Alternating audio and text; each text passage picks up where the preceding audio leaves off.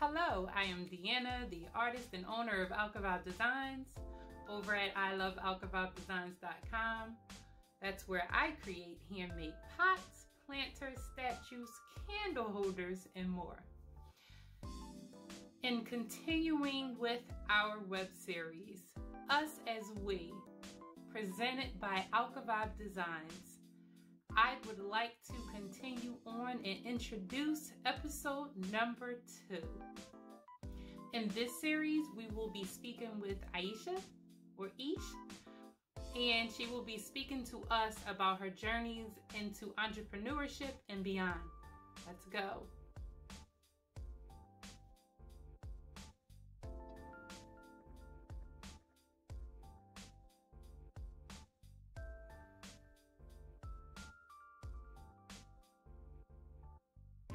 Qualities that embody an entrepreneur. I definitely feel like integrity.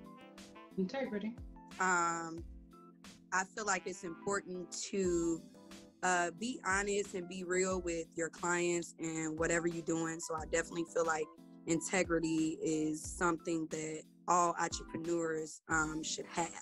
Not only integrity, but as well as passion. You got to love what you do. If you do not love what you do, I feel like that you're not going to put your best foot forward. And people could tell if you're really passionate about what you do. When you're passionate, I feel like you enjoy it more. It's not just a job. It's not just a job. It's I love doing this. It's more so a career. Right. So integrity, passion. I also feel like another quality is time management. Okay. I feel like being on time, like with my clients, I'm always on time. I'm never late. If I'm running late or feel like I'm gonna run late, I make sure I call or text them, email, however we communicate, and I let them know that I'm running late. Give me a few minutes, I'll be there. And then if I am late, I try to just make up on my end of the bargain. I'll throw in extra time for you, or I'll go grab you like a gift or something like that. So those are the 3 things for me that I feel like that's important. I could go on and say communication, because that's definitely important. But yeah. Those are great. So as far as mentors, I would say my number one mentor right now that I have, because I work in radio as well, Rick Party. So Rick Party is definitely one of those people. If he see I post something about trying to give up on my career, or if I have questions about the industry, he's one of those people I could text or call, and he'll lead and guide me into the right direction. Another person I would say that's a mentor is, I call her my radio mom at my job. Her name is Denise Nolan. She helped me through a lot of things, just, spiritually, mentally. And, she's one of those people who I could say that's my only friend at the radio station. That's real. She's honest. And so I would name her.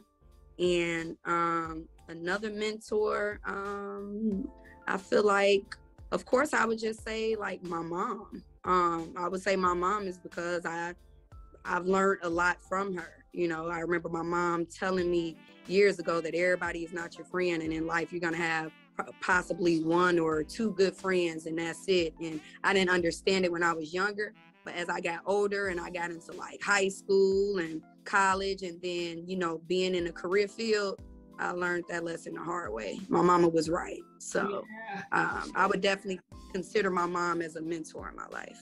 Yes. Okay. Love it.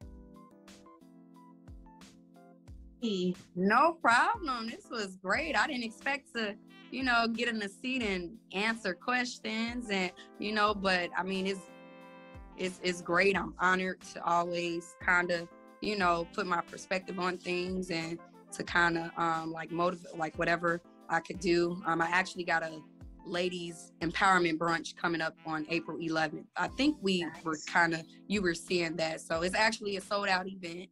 Yeah. And we're empowering 25 women. Me and my sister, we planned this together. And then you. After this brunch, I'm actually going to start doing, now that I'm an entrepreneur myself, I'm going to start putting together women brunches where we get together and we have like business brunches. And yeah, that give us, I feel like I'm really doing it for the more so focused on the ladies, because we're so divided at times. And we have to understand that we're stronger together versus divided. And that we need each other. You know, we all are, it's enough money out there for everybody. We don't have to down anyone else's business. So what if you meet two people that both do hair?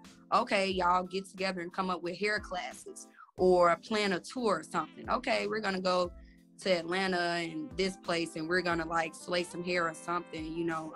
So that's kind of like the point of me kind of trying to host brunches and stuff now and do like a lot of women empowerment. And for me, coming from a background of being bullied and by people coming up in middle school and even being bullied by my own family, my own grandmother, you know, and I'm a depression survivor. I fought depression hard last year and I almost gave up, you know. So for me to be here today and to talk about it and to just have the mindset and to still push through school and in the midst of all of that, I pushed through school, I graduated, you know, started my business. So like I still did it, you know, so yeah. Thank you so much again for coming. No problem. This was a pleasure. I'm excited. Like to working with you. Me too. It's exciting and like me getting interviewed. I think I spoke this into existence too. I've been interviewed before, but like, you know, this is dope. That's what's up. Okay. Thank you so much. Have fun. Bye, you too. Yes. See you. Have a good weekend. You too. Okay. Bye-bye.